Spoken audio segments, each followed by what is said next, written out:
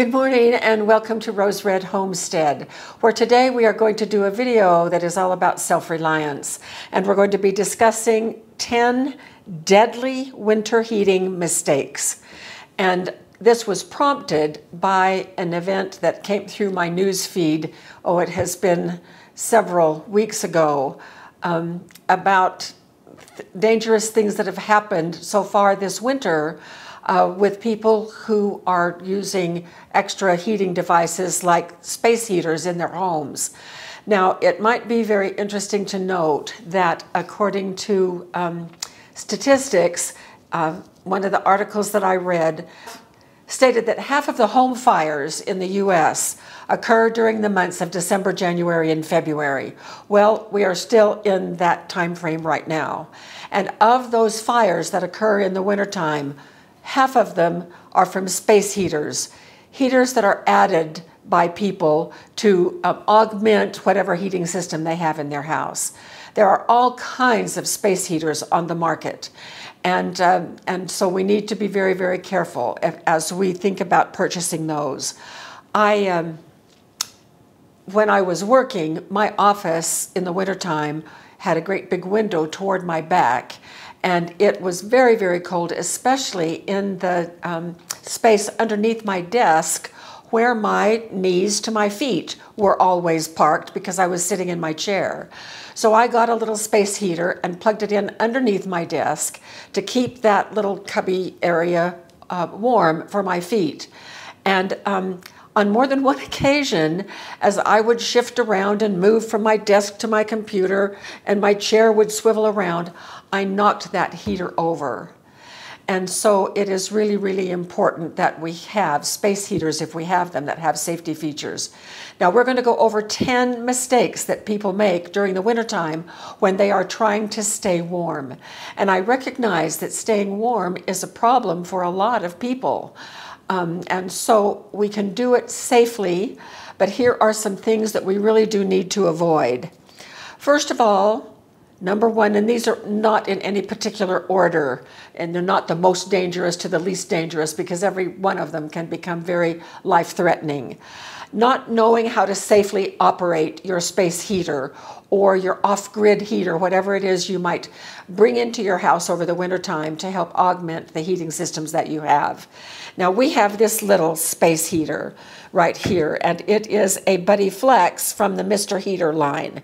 It works really, really well as a space heater in the wintertime, but we have not had to use it for a couple of years, and I have forgotten how it operates. And so playing back here with the knobs and everything, just flying by the seat of my pants is a very dangerous thing to do.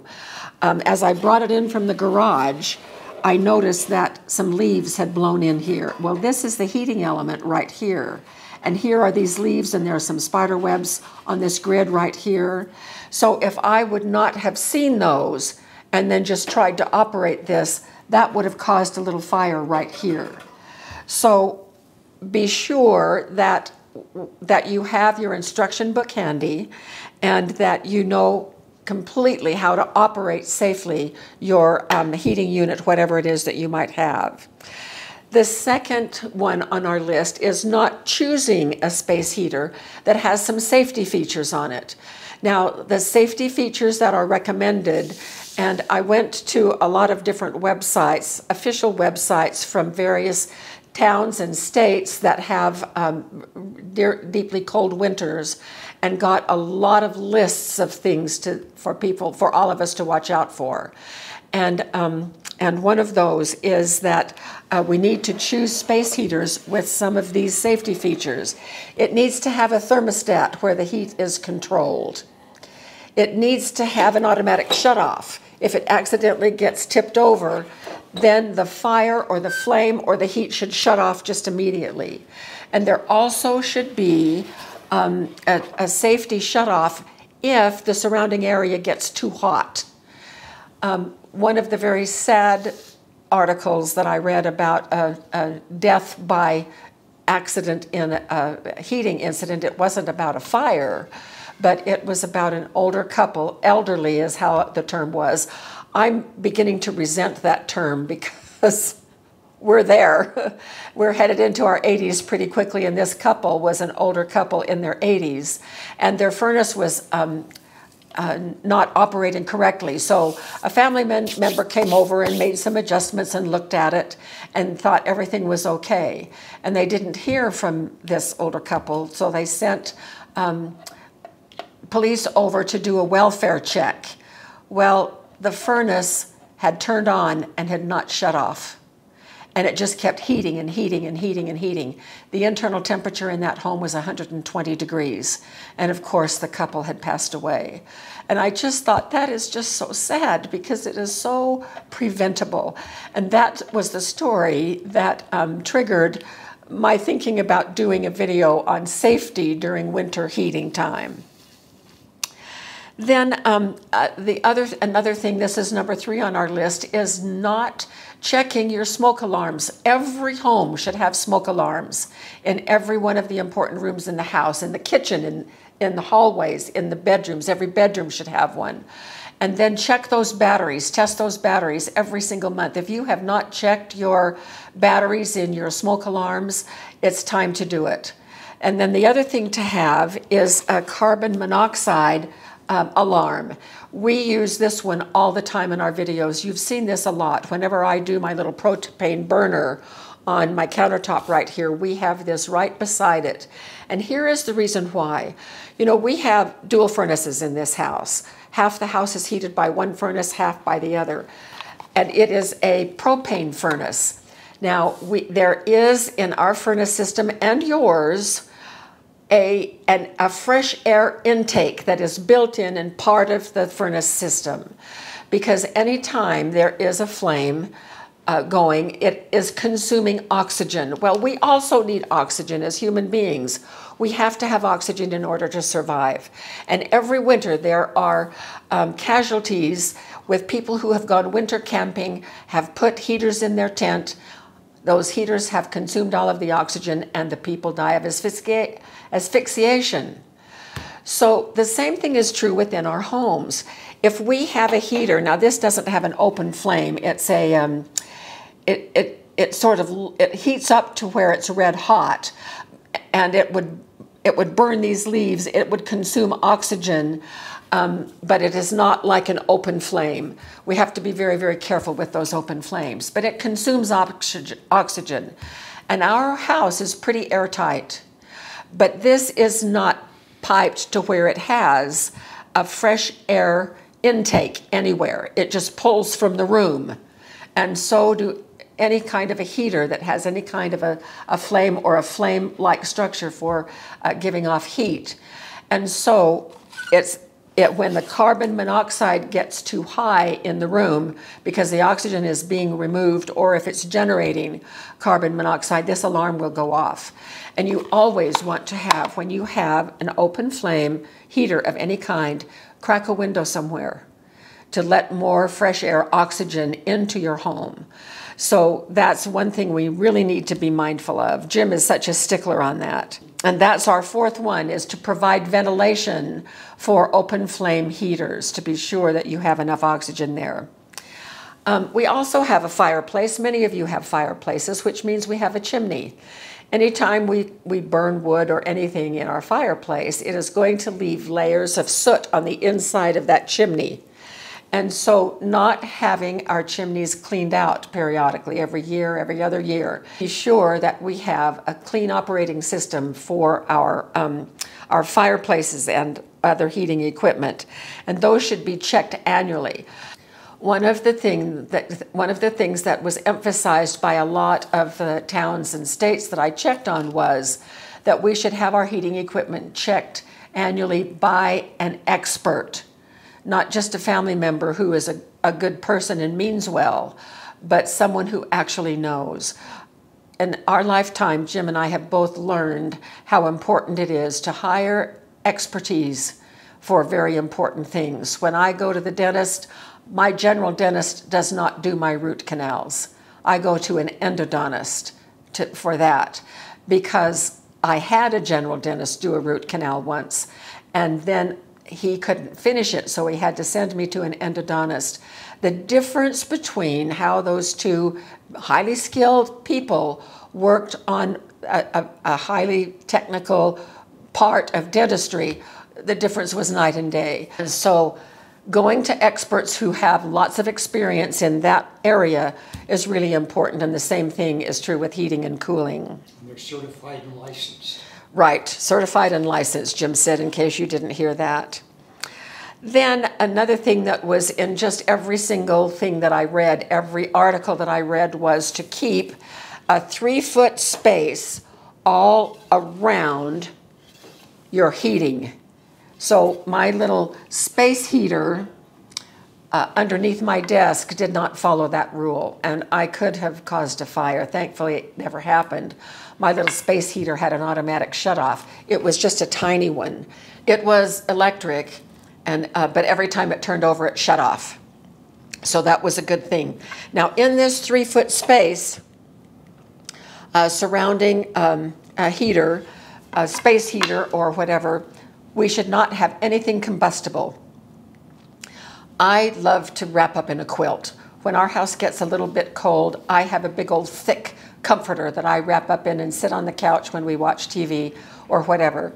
Well, if I'm wrapped up in a quilt and I also have a space heater nearby, I need to be very, very sure that the corner edges of that quilt are not within that 3 feet safety space surrounding the source, the heat source. Also in that 3-foot heat space, there should never be any human being, no children or pets or anything else that is combustible. So that's something to keep in mind as well. Another do not do is do not use anything but the prescribed fuel for your heating. And so if you have a wood fireplace, then we burn wood. This is a propane heater, we burn propane. We don't mix fuels or do anything that is not recommended. And keep your instruction booklet, because those instruction booklets will say it is dangerous to use anything but the prescribed fuel. Now, one that I was reminded of, I never do this, we never do it, I grew up in a home where my father was adamant that it never is done, is overloading outlets, wall outlets. Now, I have some pictures that I've taken from the internet. I love this example because it is really overkill on what I think any of us would ever think about doing. We know how dangerous this is, and yet people do it. And especially when we have power strips that have 5 or 6 places to plug things in. Just because they are those fancy power strips does not mean that we need to plug, that we can safely fill every single one of those outlets with something else and be safe, because that is also overloading what the circuit was intended to carry. So here are some other pictures. Here is a power strip that has, I think, 4, is it? It looks like 4. 1, 2, 3, 4, 5. Is it 5? That has 5 plugs in it, and it has already started a fire. Now imagine if this were in your home and this happened in the middle of the night. So this is a good reminder in the first place not to do this, and in the second place to be sure that we have our smoke alarms in place so that we would be warned and awakened if something like this happened. Here is another power strip fire. I've never seen anything like these pictures. This has never happened to us, thankfully, and I hope it has never happened to you either. But we need to be careful with power strips not to overload them. Those of us that have electric space heaters, we need to be sure that they plug directly into the wall socket. No extension cords. That is also quite dangerous and starts fires. So just be mindful of that. Because we are preparing for the possibility of the grid being down, we don't use electric space heaters of any kind. We like to have our space heaters off grid in the event that we may need them when the grid goes down.